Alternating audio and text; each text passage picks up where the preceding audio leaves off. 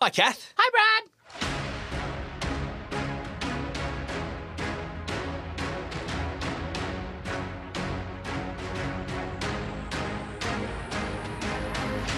Well, we're back in mission control, ready for another mission. Here we are. It is quite cool in here. Can we turn the aircon down? We can do that. Let me get the button. Oh, wait, that sound wasn't the aircon. That was our Mission Possible alert. I wonder who God's top agent is going to be today. Well, there's one way to find out, and that's to play my favourite game that is a completely original idea that is not copied off anyone in particular. It's Guess Whom. I love Guess Whom. Let's play. Okay, here is your first clue.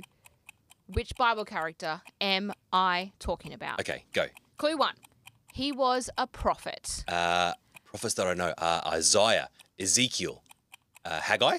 Great guesses, all wrong. Oh, Okay, clue number 2. He was fed by ravens. Raisins? No, ravens. Oh, good. I don't like raisins. They're gross. Okay, no idea? No, he's Okay. fed by ravens. Yes. Okay, clue number 3. His story is told in the Book of Kings and the books of Chronicles. Oh, there's a few prophets in there too. I think I'm narrowing it down. Okay, all right. Here's the last clue. Okay. He was a pretty fiery dude. Oh, so if he had fire, there's only one prophet I can think of. Kids, if you know it, shout it out with me. Are you ready? It was Elijah. All right, Kath, so tell me more a bit about this Elijah guy. Okay, Elijah. Elijah is a prophet, which means he delivers messages from God to the people of Israel. That's his job. He's a prophet. Weird fact about Elijah is that one time during a drought, God sent ravens to bring Elijah bread and meat while he stayed by a brook for water. Like, yeah, I know. That's kind of like better than Uber Eats. I know, right? It's kind of like Old Testament style Uber Eats. Elijah prayed for rain after a long drought, and God sent a heavy rainstorm, ending the drought. Elijah's known for hearing this still, small voice from God. When he's feeling scared and alone, God speaks to him not through this kind of powerful earthquake, but through a gentle whisper reminding Elijah of his presence. So he sounds like a kind of guy that's been really close to God. He's very close to God. Okay. And he's seen God do some pretty incredible things. And actually, we see Elijah reappear in the New Testament as well. Maybe you've heard this story. In the Transfiguration, just before Jesus is about to go to the cross, Elijah appears with Moses to Jesus. So we see him come back in the New Testament as And that's well. on top of a mountain, and Jesus is bright white. Exactly right. Yeah. That's the story. And Elijah's name means my God is Yahweh, which is actually Elijah's mission from God overall. We're going to talk about one of his specific missions today, but his overall mission was to turn people's hearts back to the one true God, and that was Yahweh. That's a name for God. So this is a guy who's a prophet, who knows God super well and is called on a mission. What was the mission we're going to look at today? Okay, so it happens on a big mountain called Mount Carmel. Ooh, like caramel? No, close. Carmel. Carmel, okay. Carmel. Sometimes with people with an American accent say caramel. Caramel. So it's close, but it's just Carmel. Okay, Carmel. Carmel. Mount Carmel. And Elijah is having a bit of a battle with the prophets of a false god, a different god named Baal. And so they decide to have a god off. A prophet showdown. Yeah. And so Elijah is like, I'm going to show you that my God is real. And these prophets of Baal are like, well, we're going to show you that our prophet is real. And so they prepare a sacrifice and they don't light the fire themselves.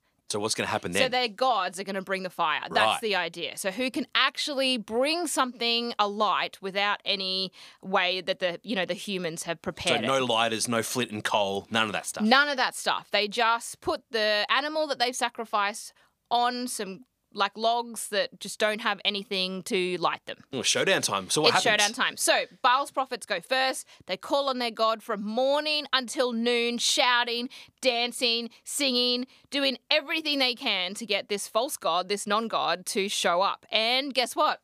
Nothing happens. Exactly. Nothing happens. Baal does not answer. Then it's Elijah's turn. Come on, Elijah. And Elijah, he actually goes to the place where he's got the sacrifice and, the logs that aren't on fire, etc. And he's like, do you know what? I am going to show you guys how good my God is. and he wets it. He gets like a whole lot of water and just pours it over. So he puts the difficulty level up to 110. He does. He like turns it up and he's like, I'm going to show you how great my God is. He can turn water on fire, you know, Come like on. It's pretty out there. And then Elijah does something that I want you to hear because this is really important.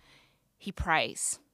Elijah stands in front of all of these people, in front of all of these people that follow this false god, and he prays to God and asks God to show the people that he is the true God.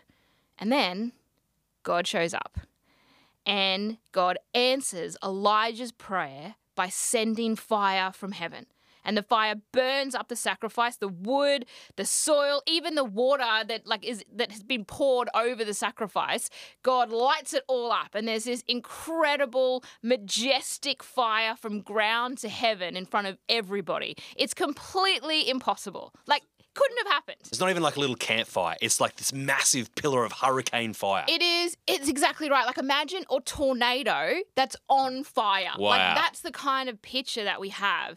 And when the people saw this, the people that were following Baal, the false god, the people that are following Yahweh, our God, the true God, they fall on their faces and they cry out, "The Lord, He is God. The Lord, He is God." It's like this majestic moment where our God shows up in a big, powerful way and says, yeah, there ain't no other gods, it's just me. That's amazing. Now, I've been camping with my mum and dad before, and I know if it's raining, wet logs don't burn. There's part of me that wants to go, this story can't be right, but of all the things we've seen Elijah do in the past, all those stories about have the rain come down and being fed by ravens, this is just another story of how Elijah's faithfulness and praying to God makes God show up and do incredible things, impossible things. That's right. And let me just take you there for a minute, Brad, because I think we miss this a little bit sometimes when we read the story, particularly if we've heard it a number of times. But imagine you're there. Use your imagination and just be there for a minute and just imagine what we see, because this is not just a campfire, as you said. This is not just, a click of the fingers and there's a small fire that you could toast a marshmallow on. This is a swirling, powerful, stream of fire that shoots down from heaven. So you look up from where you're sitting and you can't see where this thing starts. Wow. It is that high and it comes down as like a big cylinder of power and it's shooting embers off and it's hot. People have to move away from it. Maybe my eyebrows got singed. Yeah, maybe your eyebrows get singed. This is a powerful move of God. And I think that that's what this story shows, that God is all powerful and that he listens to and answers the prayers of his faithful servants. That's one of the things I hear in this story is there's power in prayer. Yeah. Yeah, and that's why I wanted to show you that part of the story, because Elijah doesn't just wait for God to show up. He asks God to show up. And guess what? God answers shows prayers. up. Yeah. And he doesn't just show up a little, he shows up a lot. Yeah, it's such a great story. I love that story. Well, I reckon we can pray right now. Yeah, let's do it. Let's pray. God, we pray that we would continue to have trust in you and come to you with all the big and little prayers we have on our heart, knowing that you're a God who hears us and you keep showing up for us again and again and again. Amen. Amen. So I wonder if wherever you are, whoever you're with right now, whether you could answer this question for each other.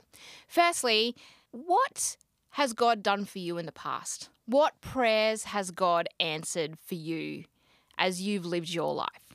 And secondly, as always, what does this story show us about God? What do we learn about God through the story of Elijah on Mount Carmel? This story reminds me again of Jesus' words in Luke 18:27. What is impossible with man is possible with God. Elijah on Mount Carmel proves this. Absolutely. It's impossible. Absolutely. But God makes it possible. Well, that's just another example of an impossible mission that God makes mission possible. Again, this is Kath and Brad at Mission Control. Over and out.